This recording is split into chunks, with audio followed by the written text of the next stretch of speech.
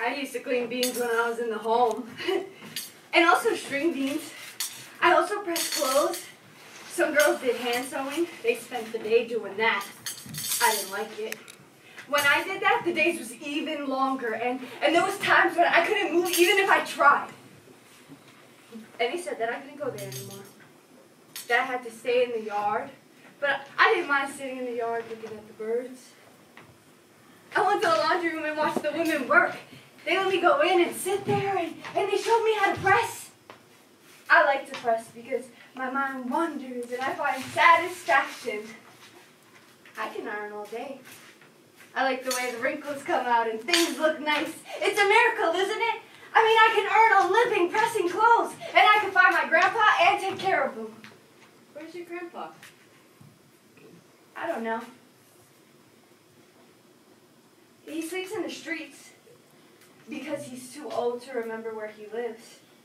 He needs a person to take care of him, and I can take care of him, but I don't know where he is, and he doesn't know where I am. He doesn't know who he is. He's too old. He doesn't know anything about himself. He only knows how to beg, and he only knows that because he's hungry.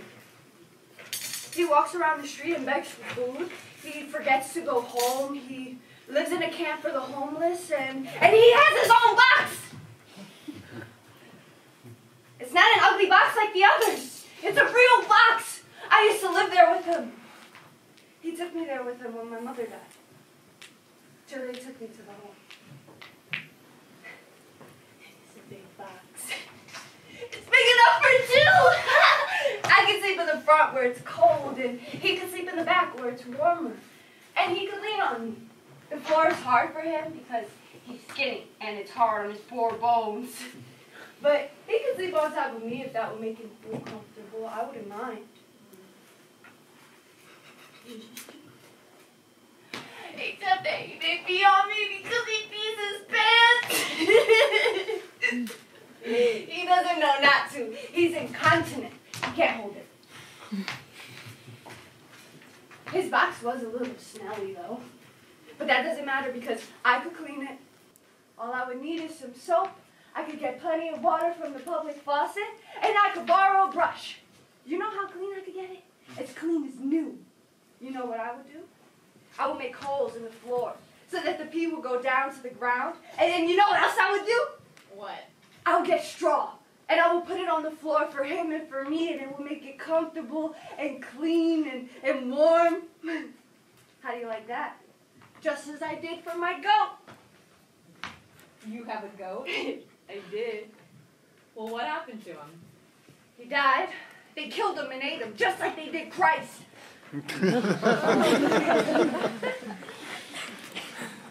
Nobody ate Christ. I thought they did.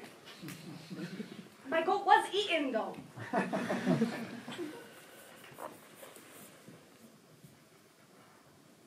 In the home, we had clean sheets. But that doesn't help. You can't sleep on clean sheets, not if there isn't someone watching over you while you sleep.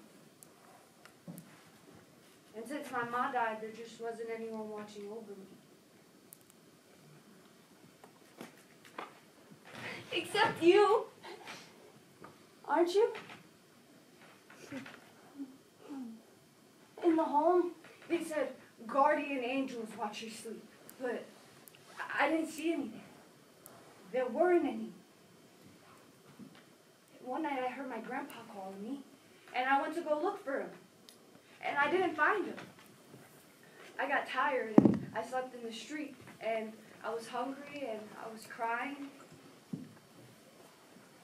And then he came to me. And he spoke to me very softly so as not to scare me. And he said that he would give me something to eat. And he said that he would help me look for my grandpa. And then he put me in the back of his van, and he took me to a place. And he hurt me. I fought with him, but I stopped fighting because I couldn't fight any longer. And he did things to me. And he locked me in. And sometimes he gave me food, and sometimes he didn't. And he did things to me. And he beat me.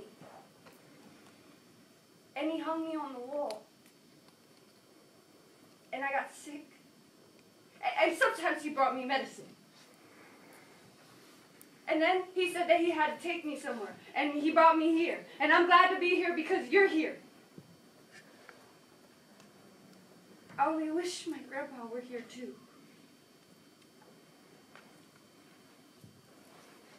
He doesn't beat me so much anymore.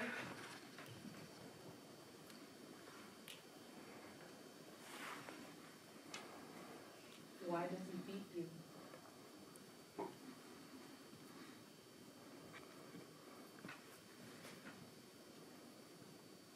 I hear him at night. He goes down the steps, and I hear you cry.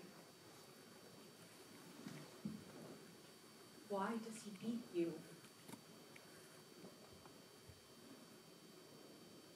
Because I'm dirty. You are not dirty. I am! That's why he beats me. The dirt won't go away from inside me. He comes downstairs when I'm sleeping, and I hear him coming, and it frightens me. And I don't move because I'm frightened, and I feel cold, and I think I'm going to die. And then he puts his hand on me, and he recites poetry. And he's almost naked. He wears a robe, but he leaves it open. And he touches himself as he recites. He feels himself, and he feels his stomach, and his breasts, and his behind. And then he puts his fingers in my parts and keeps reciting.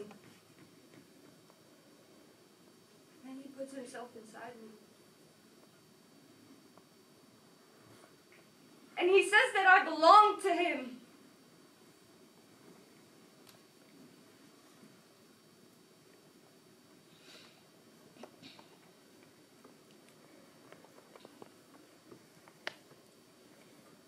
I want to conduct each day of my life in the best possible way. I should value the things I have. And I should value all those who are near me. And I should value the kindness that others bestow upon me. And if someone should treat me unkindly, I should not blind myself with rage. But I should see them, and I should receive them, since maybe they are in worse pain than me.